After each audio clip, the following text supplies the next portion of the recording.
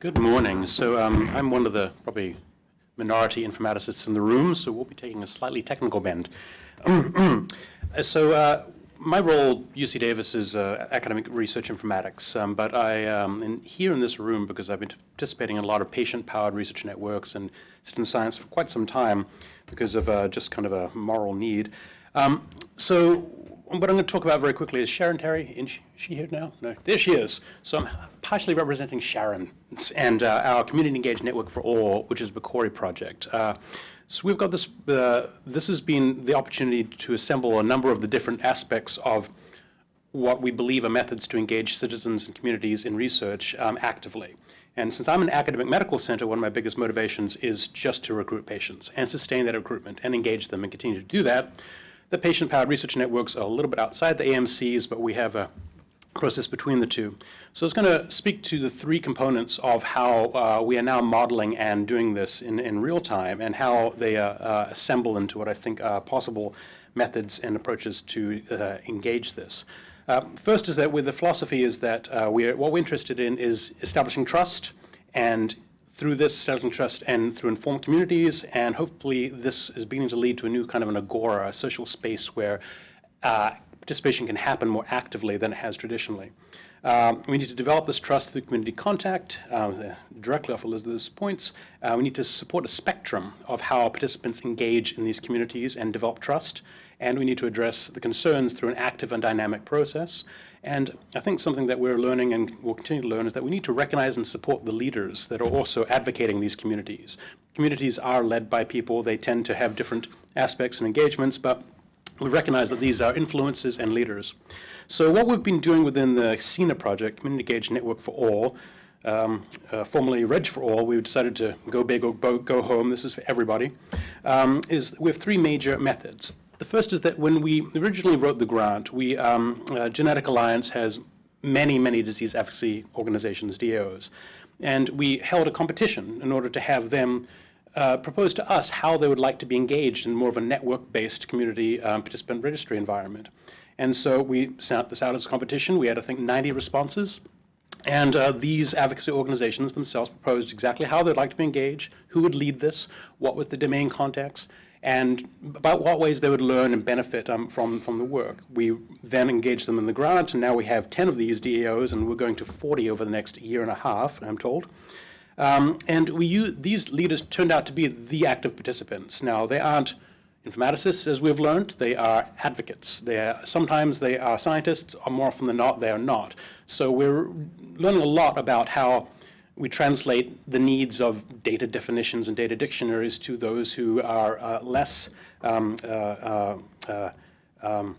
experienced in that. But it is something that we have now managed to assemble across these DAOs is representation of how you characterize rare advocacy diseases through clinical phenotypes.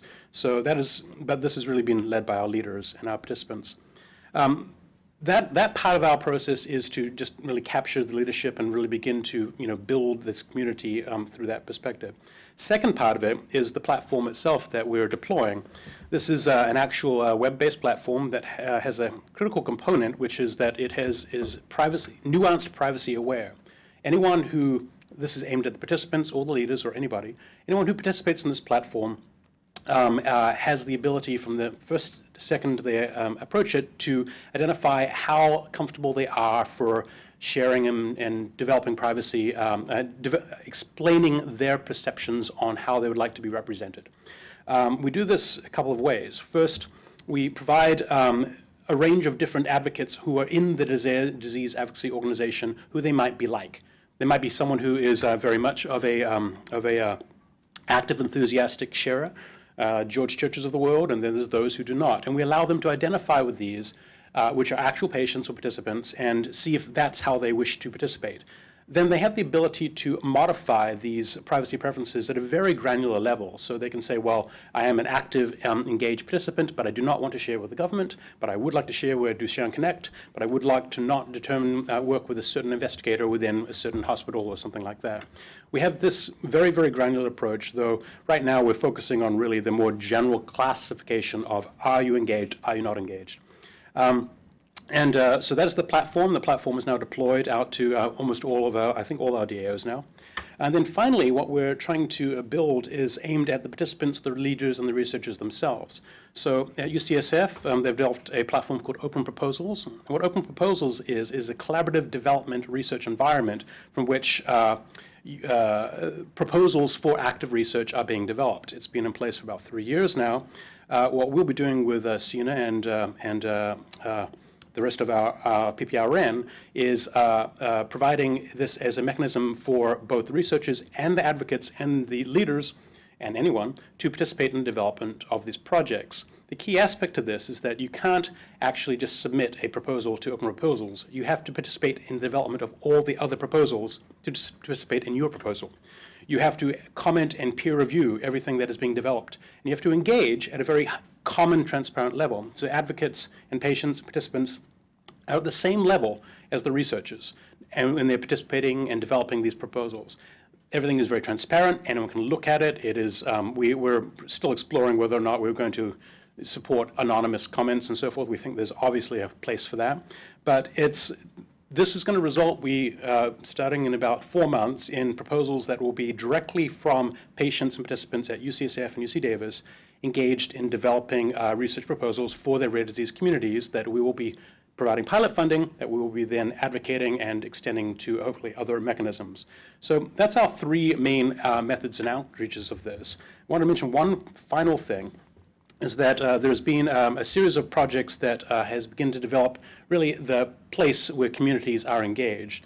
One of my colleagues at UC Davis and Kotler et al. Used the CTSA Sentinel Network and 2 large communities to actually look at underrepresented groups in the Sacramento Central Valley and elsewhere, and used 5 CTSA sites, 2 community organizations to really determine affinity and interest in research.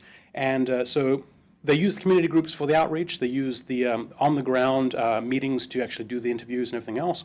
They determined that out of almost 6,000 people surveyed, 91%, the highest reported outcome of this was African Americans. 91% stated they were interested in research. They're the highest group to be interested in contributing biospecimens, use of medical records, staying overnight in medical hospitals, use of medical equipment, and that outweighed all other racial ethnic groups.